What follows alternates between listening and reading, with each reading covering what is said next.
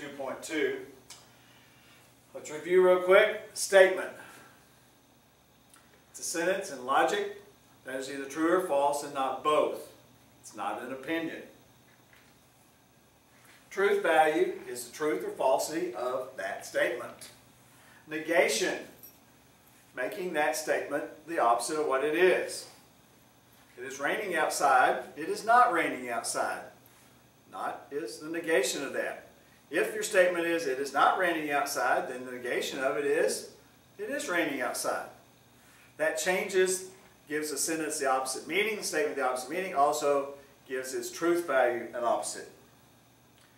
Compound statements. Combination of two or more statements using the words and are. Conjunction. Compound statement using and. The disjunction. Compound statement using are. Also, we had several symbols. We represent statements with P, Q, R, S, T. Okay? Simple, lowercase letters. The not, little squiggly mark in front of it, looks like this. Looks like this right here. Not P, not Q. And looks like this, or looks like this. In fact, let's write those up here. This is P and Q. This is P or Q. This is not P and Q. This is not P and not Q. Okay? So let's look at this and let's look at a truth value, a truth table, and a way to organize the truthness, the falseness of a statement. Let's take the two statements we started out with. They're fairly simple. Statement P, we're going to say, is Austin is a city in the state of Texas. Now the truth value of that statement is it's true. Okay, it's true. Statement Q is Austin is the capital of Texas, and the truth value of that statement is also true. Now we can negate statement P, negate it, by saying Austin is not. Put a big O not in there, not a city in the state of Texas. Truth value of this statement is false. Why? Because Austin is a city in the state of Texas. Now we can also negate Q, make it a not by saying Austin is not the capital of Texas. The truth value of that is also false. Why? Because Austin is the capital. So you see a statement is either true or false. Okay? The negation, if the statement is true, the negation is going to be false, and vice versa. All right, let's come over here and represent the truthness or falseness. We have to represent in a truth table all the possibilities, whether they are correct or not. So we're going to represent all the possibilities.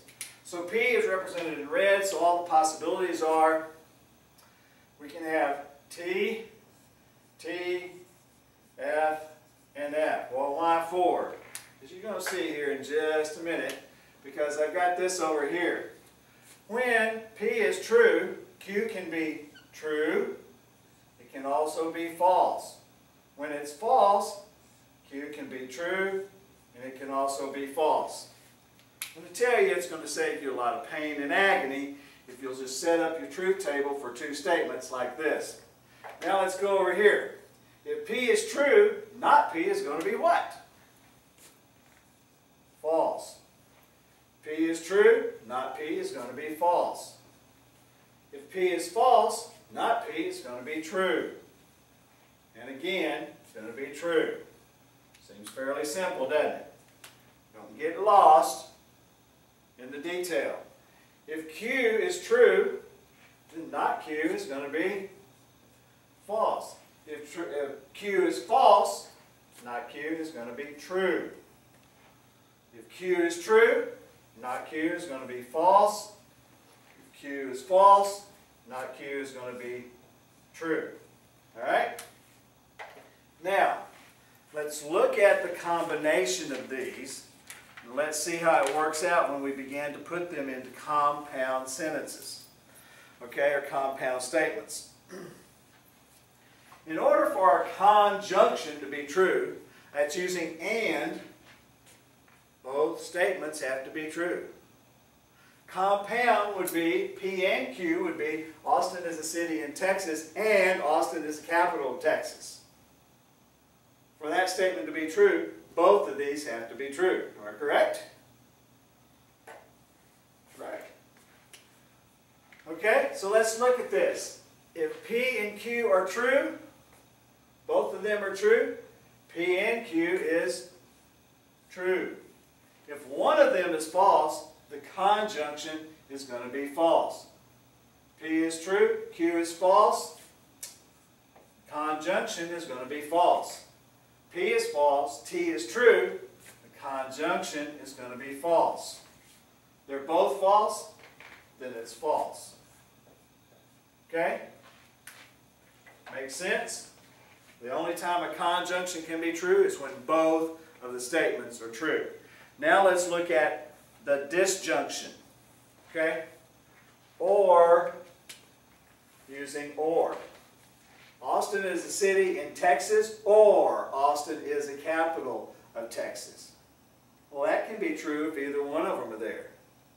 Why? Because either condition can be true. So if P is true, it's going to be true. When's P true? Chonk, chonk, it's true there.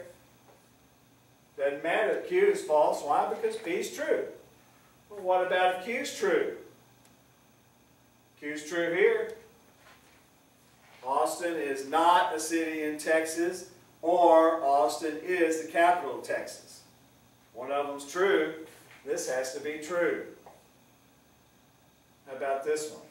If they're both false, then the disjunction is also false. Okay? Conjunction. When both of those statements are true, then it's true. Otherwise, it's false. Disjunction. If one of the statements is true, it's true. If both of them are false, then it's false. Well, let's play some games. Let's say not P and Q. When is that going to happen? That would be Austin is not a city in Texas and Austin is the capital of Texas. When can that possibly be true? Remember, this is a conjunction because it has and in it. So we now look at not P column in this one. Well, what do we say? In order for an and to be true, a conjunction to be true, what has to happen? They both have to be true. Got it? So can this happen? These two? That would be false. How about this one? We said both of them have to be true, so this would be false. Whoa, looky here. At the point in time when Q is true and not P is true, then this would be true. And down here, it would be false. So the only time that this conjunction would be true is if not P is true and Q is true. Well, is not P true? No, it's false. So what do we know about this? This is always going to be false for us, okay? The only time it could possibly be true is if not P is true, and it's not true. Okay? Seems a little confusing. Study it, look at it. These are the basics. This right here is the basics. P's and Q's. Mind your P's and Q's. Now we know what Mom and Dad were talking about. Mind your P's and Q's. Keep track of your P's and Q's. Make sure they're where they need to be. P, not P. Q, not Q. P and Q, P or Q. Okay? And then combinations thereof. Alright? By using that right there, we can do a whole lot with truth tables and determine the truthfulness of some very complex statements. Next thing we'll do is we'll do some examples. This is truth tables. You have the definitions of logic, vocabulary, and then you have how to use and set up a truth table, a simple truth table. The next thing we'll do, next part, is to do some sample exercises. I want to look at this truth table in just a little bit different way. What I've done is I've circled the actual truth value of each statement. And then the only logical outcomes of the other items. For instance, P we know is true, so I circled those two. Q we know is true, so these are the only two possibilities. Now, if P is true, then not P is false. So these are true, or possible. These are correct truth values.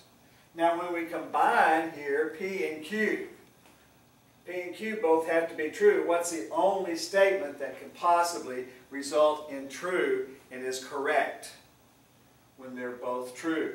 I've got this and this. We know these two exist. So therefore, the only possibility in this whole column to exist is this one right here. Now, let's look at this one here. P or Q.